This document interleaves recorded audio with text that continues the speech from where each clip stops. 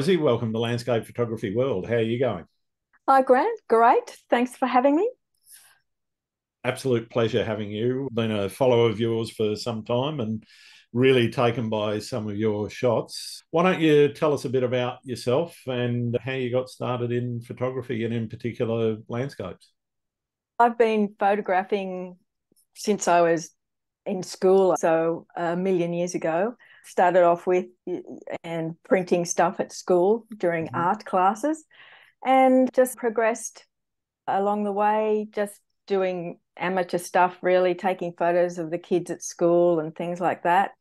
And then when my husband and I sold our business a few years ago, and I jumped into photography because then I felt I had time to do it, time for myself, Yeah, that I could learn some new things and explore the whole world of photography. fantastic. So I guess with landscape photography in particular, why that as opposed to anything else? Or do you do a lot more that I... Yeah, I started in landscape photography, obviously, because there's a lot of beautiful stuff out there to shoot. But since doing that, I have gone into different genres. I like architecture, I like long exposure, I like astro a little bit, and I've started doing a lot of composite work. During COVID, I spent a lot of time learning things on the internet, and yeah, so I've gone down different paths. Yeah. Take us back to the school days and learning the initial learning of the craft and everything. How much of that were you taking in at high school, or were you just casual about it and it just happened? And Pretty casual about it. You only had a roll of 24 or 36. yep, You couldn't see the photo that you took until you yep. got it printed. Mhm. It was so limiting. So I love digital. I just love being able to see what I've taken. I love being able to just take as many photos as I feel like. Yeah, I would never go back to the old way. Although my daughter has my old camera and Yeah, she loves it. yeah. Yeah, I come from a similar sort of time period in terms of photography and that agonizing wait while you Very about agonizing. whether or not your shots were any good. Half of them weren't, let me tell you. Oh, I know. Yeah. What, I guess, is your process for setting yourself a creative challenge in terms of the creativity? Where did it start to become that creative pursuit as opposed to more documenting life and Okay, I stuff guess around? that's exactly it. I thought I've got to do something more for me to get the photo to look the way I want it to look rather than just look like everybody else's. Sure. There's so many photographers out there taking photos, and there's amazing photos out there. And I just wanted to find a way of using the photography to create something different and something that I really enjoy. And I've been friends with Mike Langford for a very long time, and his wife is Jackie Rankin, and Okay. she does a lot of multiple exposures. And I've done quite a few tours with them and know them pretty well. Yeah. And she's always been inspirational to me in that regard. So I've gone down that path a little bit, and then from that gone into composite work as well. Okay. Talk to me a bit about the multiple exposure stuff. I know not everybody's into that sort of thing, but what was it, that relationship that sort of really sparked that interest in it, or was it just Um, something that I think you're I've trying to do always, something unique? yeah, I think I've always liked that sort of quirkiness that it gives an image. And it is tricky. Nothing, it works. It's not, oh, I'm taking a shot and I've got this exposure in this setting. It is a bit of a hit and miss kind of thing. And I really enjoy playing around with that and just being a bit more creative and a bit different. Sure. How much are you doing in camera versus what you're doing Oh, in Photoshop? yeah, probably 50-50. Yeah. I Okay. do I do a bit in camera, but I do like to do it on my computer as well because I can get things lined up a bit better because Yeah. sometimes out in the field things don't line up exactly properly. So Yeah. Particularly if you're um, going handhelds. Yeah. yeah, so I do a bit of both. Yeah. Yeah. Do you set yourself goals and projects to work on? Um, Not really. Sometimes if there's a competition I want to enter, I'll try and do something, but more so I look at the time of the year, the landscape, the lighting, just different things, and try and capture things when they're happening. Sure. If it's a full moon or if it's a brilliant sunrise or something. And then I can use those images in different times. So it's not like I've got to, oh, this is what I'm going to do. It's just a bit more of a flow kind of thing. Yeah, I get it. So are you planning your shoots, or are you more reacting to the landscape as you see it? A bit of both. I look and see what the sky's going to do in the mornings Yep. and things like that. Actually, this morning I went to Collaroy and I wasn't really, I just didn't know what was going to happen. I I got was there there. yesterday, actually. Oh, I should have gone this morning. The pool was getting emptied Oh, wow. and it was a huge swell and Yep. high tide was coming in. Oh, it was just brilliant. And then I got this red sky and yeah, so I was just like, yay, I scored today. Nice. So, I definitely got the red sky, but the pool wasn't being emptied. It was mm, over full. I actually went for a swim in it oh, after my shoot, and it was a little bit hairy, actually. There was one yeah, I actually got almost washed over the wall. I can believe that. It was crazy there this morning. Yeah. So I guess in terms of that planning, how much time are you spending in thinking about what it is and conceptualizing the shot before you actually go out and take it? I don't know. Not a lot of it is just gut instinct and going with the flow. And I've got a trip coming up to New Zealand, and I have been doing a lot of research as to where I'm going to go. But when I get there, it's going to be whatever happens on the day, that's what I Yep. get, because travel photography, that's what it is. Yeah, But in you saying don't that, get to sit there and pick and choose your weather yeah, only but in in a saying that, I know I want to do this sort of thing with the location. I want to do multiple exposures. I look for where I can do that. And yeah, right. so there Right. is a little bit of planning, yeah. Yeah. How do you feel when you're out shooting? What's the feeling you get out of it? Like I'm like all over the place because I just want to take everything in. I think, yeah, like I just want to get everything. And sometimes I miss everything because I'm too focused on getting everything. That's why I like going back to locations, Yeah, because right. I'll see, okay, next time I go, I'll do this, or next time I go, I'll do that. So I do going back to locations. Yeah, yeah. In terms of mastering your craft, that's a key element of success in landscape photography, I think. What time do you put into that education process for yourself to understand how your field work and then your processing develops beyond just where you everybody starts off at the basics, because Mm, that's what you have to do. It's pretty rare that you see somebody pick up a camera and take a yeah, masterpiece. yeah. I guess in terms of that process of learning, what effort are you putting into that yourself? Oh, I have put in the last sort of 4 or 5 years a lot of effort in learning how to process images. I've always had a bit of an eye, like compositionally, of how to take a photo. Yeah. And it has been a steady incline of learning. And during COVID, I Mm. spent a lot of time learning stuff, learning new things, looking at other people's work and practicing. Practicing, yes. Yeah, yeah, cool. In terms of that lifestyle choice, sounds like it was fairly easy for you to make that transition. You sold a business and therefore had the time and spare money to be able to do that. Yeah. How do you balance working on your photography with everything else in life, though? I'm lucky I've got a fairly understanding husband because I do spend a lot of time on photography, and honestly I could spend more.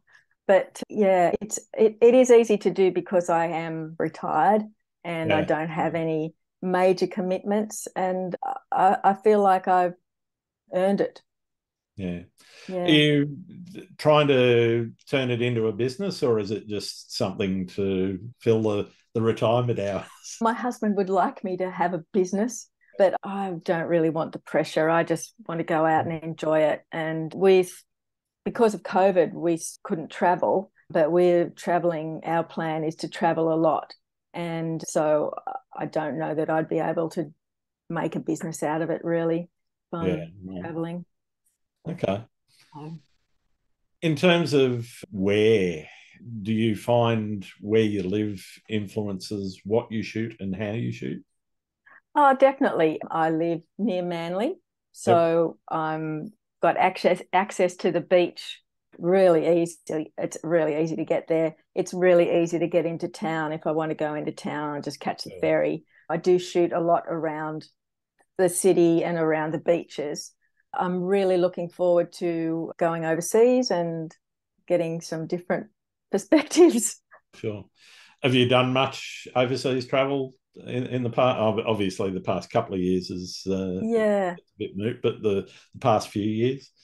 Yeah, we've done a lot. Our business was overseas. We went to China a lot, and that we have traveled a lot as a family as well. But now that I can photograph, I have done a few photo tours. I've Okay. been to India, I've been to China on a photography tour, been to Kashmir and Ladakh, New Zealand. I just went to Turkey for 3 weeks. And yeah, so every opportunity that I can, I'd like to do a photo tour. Yeah, great. Do you have a favourite spot overseas and a favourite spot locally without giving any secrets away? I really love North Cornwall Pool. Yeah, I yeah, go there quite a lot. Any of the northern beaches I love. They're great. yeah. You're spoiled for Overseas, choice. yeah. Overseas, I don't know, put me anywhere, I don't care. I'd be happy. I Fair think enough. I like remote places. I like undiscovered places. I like a lot of minimalist stuff. So, yeah, take me anywhere. I don't care. Sounds great. Mm. What's your most memorable photography experience? I think when I went to Kashmir and Ladakh, it was an incredible place to go. We went up the highest navigable road in the world. We went to the lake at Srinagar and stayed on houseboats and went out on the little, I forget what they called, those little boats out into the marshes and things. It was just brilliant. Hmm. Sounds Amazing. like. I've been to Antarctica too. That was Oh a wow. phenomenal experience. Yeah. Yeah, I'd go back They're there in a both heartbeat. places that I've not managed to get to yet, and Yeah. Antarctica is definitely high on the bucket list. Yeah. Yeah, I'd love to go back there again, but I don't think I ever will. Of course, it's so expensive. Yeah, I know. That's the one thing that's making me bore because Mm. there are other places I'd go to first that don't cost Mm. quite as much. So, Yeah, I know. yeah. In terms of horror stories, have you got any really challenging shoots that you've had? I've had a few broken things, Yeah. including my head. Oh, So I was in Italy in 2020,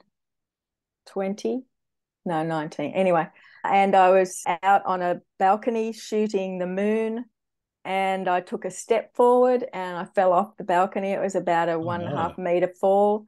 And I had my 100 to 400 on my camera and I held it up so it didn't get damaged. And I landed on my head. Oh no. So I got taken in an ambulance to a helicopter, taken in a helicopter to the hospital. And I was in the hospital for a bit.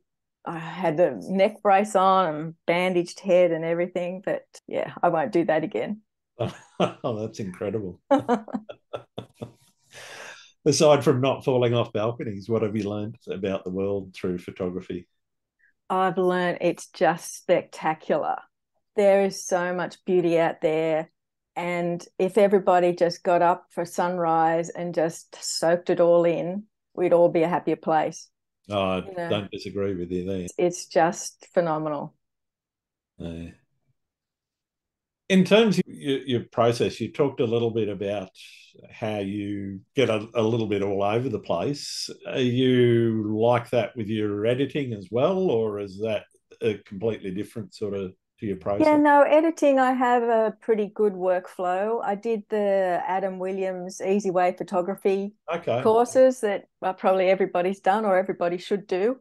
That changed my life. He's a master.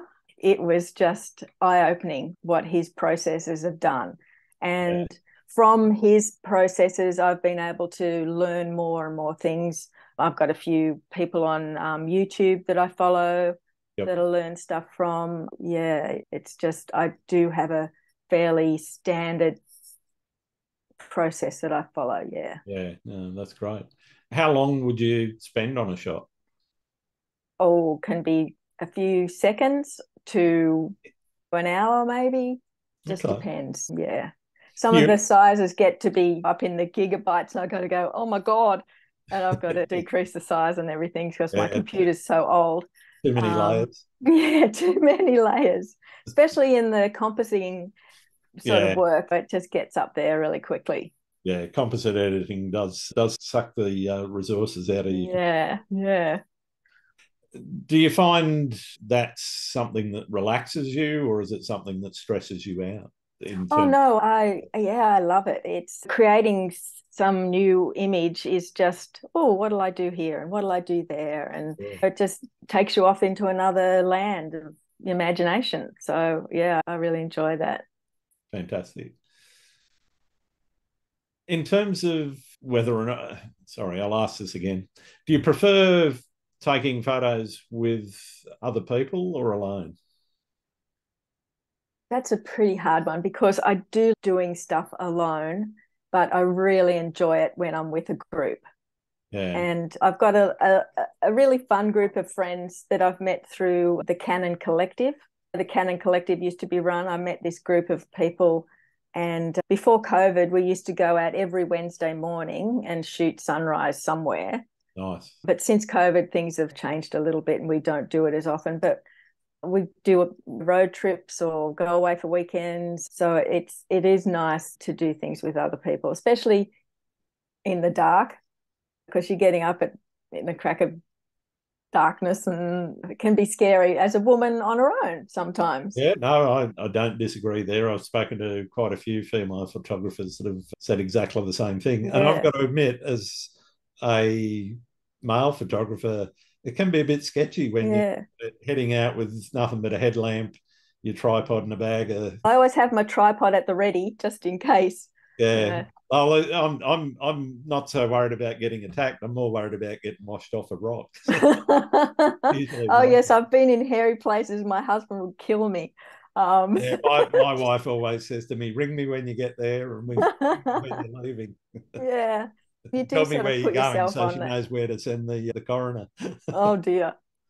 I know it's scary sometimes. Yeah. In terms of your social media presence, I've been following you for some time, and I know you had a bit of an incident a little while ago. Do you want to talk to us a little bit about that? Yeah, so just before maybe October, I think last year, I was hacked for my Mm. main photography account. I've got a few different ones for the different Sure. styles of photography I do, but my main Rosie photo account was hacked. And it was quite devastating, really. You just feel very out of control. I couldn't let any of my friends, followers know what was going on. Yep. And this person was posting photos saying, oh, I've bought a new house and go and get onto Bitcoin and all these silly Things you wouldn't do.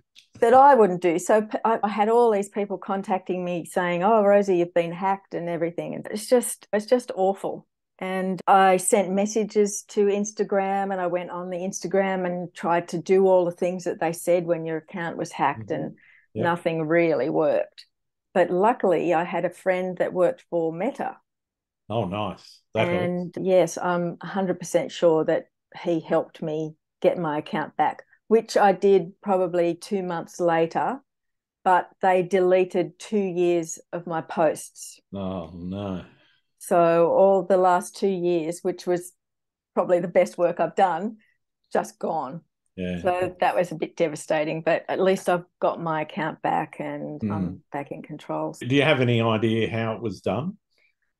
I'm not sure, but the only thing I can think of was I got a message from Instagram, inverted Yep. commas, saying if you want to be a verified account, Ah, yes. click on this link.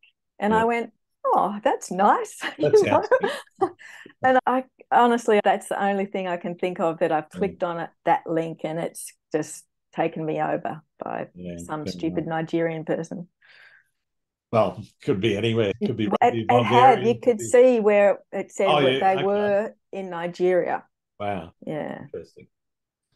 Anyway, yeah. so I'm one of the lucky ones, I think, because a lot of people that I spoke to never got their accounts back. Yeah, I've heard from several people that hacked in the last couple of years, and they've just had either no response at all from Meta or Instagram at all, or the response has been, oh, so sad to make another account. I know. And that's basically what you have to do. And you lose all that effort that you've made for the last however many years. And it's such a shame. It's for me, I think I'm less worried about personally about my follow account. I'm more worried about the personal contacts that I've made, because one of the things I do is actually use social media channels to contact people to ask them to be on this show for one. So I've got a whole raft of info there that I'd be devastated if I lost it. Absolutely. I've made a lot of friends, Insta friends, I suppose you call them, and it's a nice community that I'd built up. And a lot of people, if they unfollowed me, I could get them back. But if they blocked me, then I couldn't see them. So a lot of my closer friends blocked me, and so I've been struggling to try and get them to back into contact. But yeah, it's a tricky situation once that happens to you. Definitely. Yeah, I think it's definitely something that everyone should be aware of, that Instagram, I don't think will ever contact you and say, hey, I want to make you a verified person. Certainly I've learned that now. not by clicking on a link anyway. No. They just give you a blue tick and happy days. Well, actually, no. Now they want you to pay for it. Pay for it. Yes. Yeah, which I personally won't be doing. No, me neither. I won't be either. And if that drives down my engagement, I'm not really going to be overly upset, because there are other social media channels out there that I'm still getting fairly strong engagement from. I know, and I don't really care how many followers I've got. I just like to engage with people. And that's the main part. That's exactly it. Yeah. I guess, when did you start your Instagram or your social media journey? I think probably around 2017. Yeah, okay. I think, and then we sold a business just after that, and that's when I got into photography. So that allowed me to have a creative outlet for what I was doing. Yeah, so it's a fair old time to have lost work and everything. Yeah, and it was more a record of what I've done. Too, because it was the journey that I'd been on, and it was all recorded there, so I could at any time go back and have a look at it. And it was just a nice way to store memories almost as well. So that's one of the reasons that they purported to start it, wasn't it? Well, imagine how many millions and millions of photographs there are out there. Yeah, I can imagine. What do you do in terms of your work other than posting it on Instagram? Do you print it? Do you do anything else with it? I sometimes print, rarely. I'm in a photography club. I'm in the Mossman Photography Club. Okay. There's competitions to enter, and I do enter a few competitions, but mainly just I like to go out and shoot and edit and share. I don't have any real goals other than that. Yeah. No, I think that's great, because everyone does it for their own reasons, and whether it's sharing it with some other person or whether it's trying to make money out of it, I think they're all valid reasons. And from my perspective, if sharing is what you want to do, then it's great. Yeah, I'd love to print some work and do some big prints, but I've got nowhere to put it. We've downsized our house, so we haven't got so many walls anymore, and it's expensive. Yeah, it's not cheap to get a good size print. Yeah. Just. Have you ever hit a creative wall, and if so, how did you handle it? Actually, I find it difficult if I've been traveling and I've gone through all my photos. Like, I've just done the Turkey tour, and I've come back and I've gone through all my photos and edited them all, and I'm getting them ready for a book, maybe, because I like to do a travel book when I come back from a trip. And then I go, oh, now what? I've been in Sydney for the last 3 years just Yep. shooting the same thing, and it's, oh, I've done all that. What am I going to do? And it does take a little while to get the mojo back and Definitely. get back into it. Definitely. Yeah. Yeah. What techniques have you used to try and do that? Probably mainly just look at Instagram and see what other people are doing and think, Okay. oh, I should be out there doing that.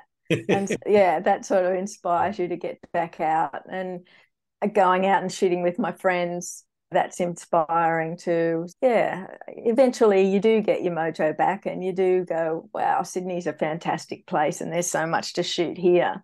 Yeah, But I've yeah, definitely never. I don't think I'll ever get tired of it.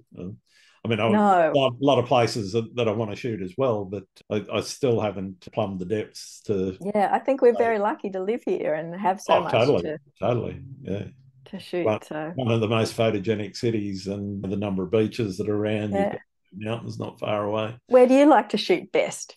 Me, I'm probably happiest knee deep on a rock shelf somewhere. Yeah. Parramatta's definitely a favourite. I go Mm, quite a bit. The reason being is that every time you go there, it looks a bit different. yes, true.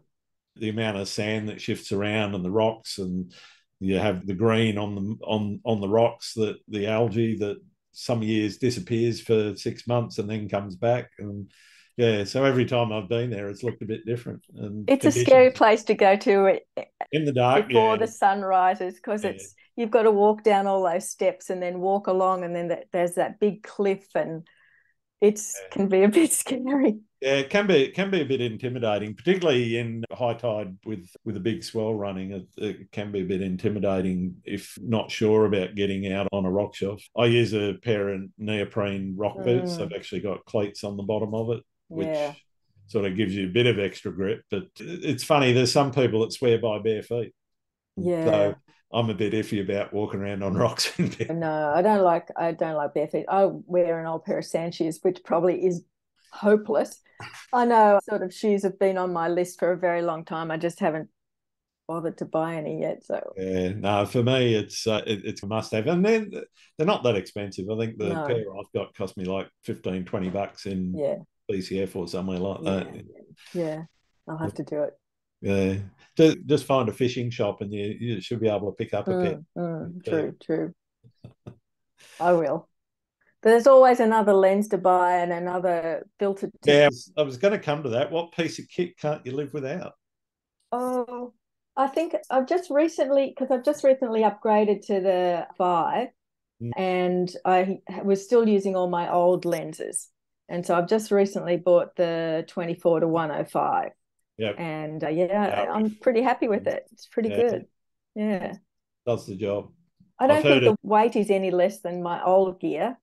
It's still as heavy as ever. I'm getting weaker. I don't know, but Oh, I think Canon's renowned for putting pretty thick glass in there. It's a yeah, large I love amount of it. But glass. it does my back in. Yeah, yeah. What do you see as being the biggest challenge facing photography right now? Oh, obviously this AI thing. Yeah, you're a proponent or you're I against it? think it's incredible, but it's got to have its place, and photography's got to have its place. Yeah. I don't think I don't think people should be putting AI generated images on photography platforms. In terms of social media, and yeah, Unless they say this is AI generated, which most yeah, people tend to do, thank goodness. But yeah, I think it's an incredible thing that's happened. Wow. yeah. But In terms of generating the images, I think that's amazing. My personal feeling is a lot of yes, you have to come up with the concept of what it is that you're trying to create an image from. And yes, you can feed it your own, well, depending on the platform you use, you can feed it your own images and have it generate from images that you've trained it on. But if you haven't done that and all you're doing is typing in a few words, you're leaning very heavily on the people that program the AI in the first place, yeah, from my yeah. perspective. And I don't know how much credit I'd be willing to take to say, "Hey, look at this amazing image that somebody else made," because Yes, that's right. I I typed mean, some words. yeah. Okay, the concept may be yours, but nothing else is. Exactly. Yeah, everything, as in it's saying, Rosie, go and take me a photo of the Matterhorn, please. Here's some money, off you go. And the concept I've got in my head, yes, I can see the Matterhorn and that's what I want. What you come back with is not going to be mine. It's going to be your Yeah, interpretation yeah, of what yeah, it is that absolutely, you've shot. absolutely. And it's, to me, it's like that. Mm. I'm sure it's fun to do. I haven't actually ever used it yet, I've had a so dabble, and it creates some interesting images. I had a play around with it. I think one of the first ones that I did was actually show me something do a scene in the style of J.M. Turner, oh uh, yes. the fantastic, Mm. and it came back with some Turnerish looking images. Whether Turner would have been But happy how with did you it. feel? Did you feel like you created that, or No, did I you don't think, feel. I didn't feel yeah, any sense of achievement in it at yeah, all, other than, no? oh yeah, I did what I asked it to do. Mm, To be honest, I wasn't overly happy with any of the images. mm. And I think also if you're out there taking your landscape photography, you're not just taking a photo, you're No, experiencing the whole 360-degree, the weather and the light and the exactly. grass under your feet. Water rushing It's, around your ankles if you're standing yeah. So on it's the more beach. than just an image, it's just the whole thing. Getting out there and shooting is a beautiful experience. Yeah, in terms of landscape, I don't think it'll ever replace that. And people and their desire to be creative will always be there. In terms of commercial advertising art, Yeah, I can definitely see photographers losing a bit of ground there, yeah, because yeah, a corporate art director, instead, or a advertising executive, can type in a few words and say, this is exactly what I want. And if it's not exactly what he wants, he'll have another go and yeah, hone until he gets what he wants, which, yeah. you know, would cost him a lot more if I he was know. charging, getting a photographer to do the work. Mm, mm. Yeah, I So did. I can see that maybe. Yeah, yes, that Yeah, that'll be a whole new ball game for the advertisers, I'm sure. definitely. Mm. And then there's the word and verbiage bit around it. I haven't really played around with that a lot, but I've heard that some photographers are now doing that to come up with captions for their photos. So they're feeding a photo in and getting AI to actually generate a caption, Oh, really? which is, Oh, that's interesting. yeah. Yeah.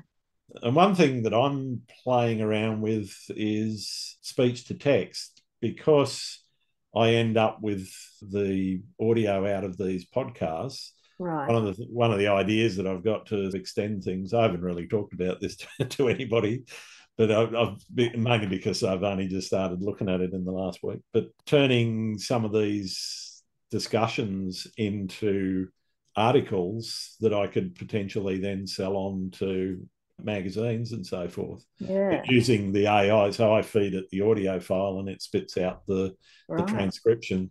I got to say, the attempts that it's made so far, uh, maybe it's my Australian accent and some of my guests' accents that it struggles with, but yeah, some of the words that come out are not the words that were said.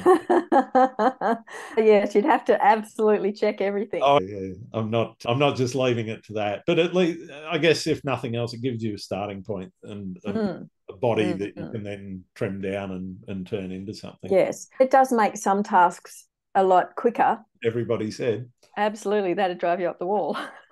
yeah, particularly with, I mean, your episode 86, with 86 episodes. Yay, 86. Yeah. Anyway, where do you see the future going? Is it more AI? Is it less AI? Is it people doing their own thing? Oh, I think there's a place for everything. The world continues to change and develop, and hopefully AI will fit in and not take over as it does in some of those movies that you see. But yeah, I think people will always be more creative than a machine, and Yeah. there's so much more emotion in an image that a person can create than a machine can create, as far as I'm concerned, and so much more individuality. I think, by getting photographers to take photos than a machine to create things. Yeah. Hopefully we'll continue to take photos forever. Yeah. I for one, welcome our robot overlords. But no, I certainly hope that's the case. I don't see, as I say, I don't see people giving up on it and deciding, oh, the images from AI are just so good. I want to go to Japan, or I want to go to Iceland. I want to experience that place. Yeah. I don't just want to type in some words, show me a picture of Vesterborg. I know. You don't want to sit at your computer. Sit at your computer and not go out and experience the world. And that's not what I like doing. I like editing, but I like editing because I've been there, because it helps me relive the experience. Yeah. And so do you make books, or what do you do with your photos? Yeah, I do. I normally make books. Usually if I go overseas, that trip turns into the higher quality photography that I try to aspire to. I won't say I always succeed, but the better quality stuff, as well as my wife says, it doesn't matter. It's just a snapshot. Put it in the book. We make those sorts of books, which is a bit of a hybrid. I've got a couple of other books that I do have that are specifically nicer photography, but I've also got a couple of prints floating around, and I am trying to sell prints. I've got them on the website. So grantswindler.photography.com. Go there if you want to buy a print. Absolutely. What's your favourite thing about being a photographer? I think it's getting out there and being in the moment. No matter what moment it is, there's something really incredible about it. And because when I travel, I do a lot of research about where we're going to go, and I'm dragging my husband here, there, and everywhere. He's not so keen about getting up at the crack of dawn, but even he's impressed with what we've seen since I've been doing photography, because we have explored places that not other people wouldn't go to. At times that's perfect for the scene. So I think that's the thing that I really enjoy the most, is actually getting out there and experiencing amazing places. That's fantastic. Yeah. What do you like to do when you're not out shooting? I don't know. Be with my family. I like watching movies. I like reading books. I don't like cooking much. No? Okay. No, I'm not a big cook. Yeah. So is that your husband's purview, or do you No, neither of us do. I'm not a bad cook, but I would rather be out photographing than cooking. Fair enough. I've got a lot of friends who are very good cooks, and I always feel quite inadequate in that department. But hey, they can't take a photo like I can. No, that's it. Oh yeah, there's lots to do.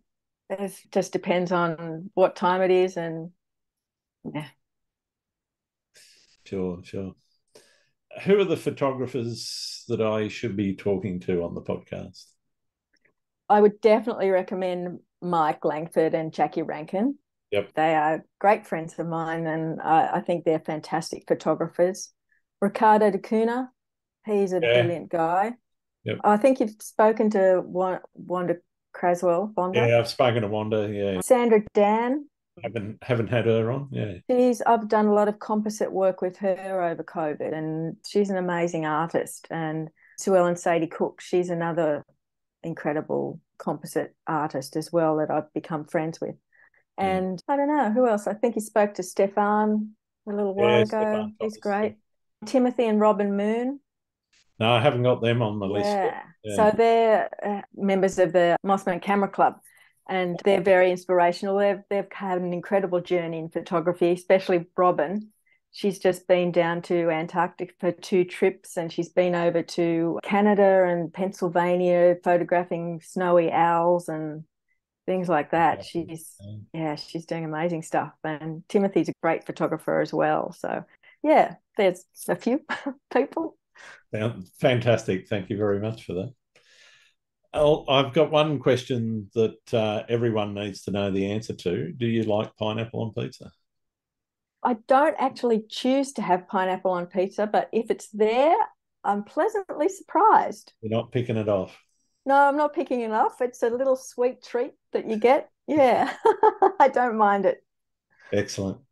Thank you very much for taking the time to tell me a little bit more about yourself, Rosie. It's Thanks been so much, Grant. getting to know you. Where can people find what you do? Oh, mainly Instagram. I've got my Rosie Photo with an F, ROSIE FOTO.